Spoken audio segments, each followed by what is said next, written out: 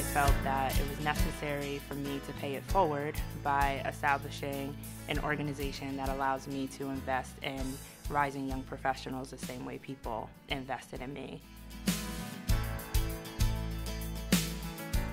I remember when I got my first car, one of the first things I did was went to Big Brothers Big Sisters. I had a goal. As soon as I get a car, I'm going to go to Big Brothers Big Sisters. I want to be a mentor the same way that people were mentors to me.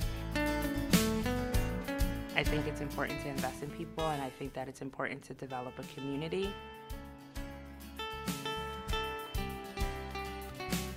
I graduated with a master's in social work, and I just jumped right into mission accomplished. Well, WERC is so focused on making sure that women feel safe and secure while they're transitioning into the next phases of their life.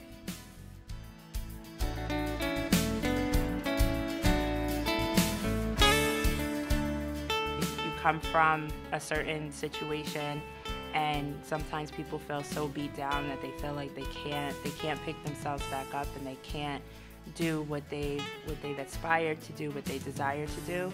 And WERC is really that place for women to recognize that they're amazing.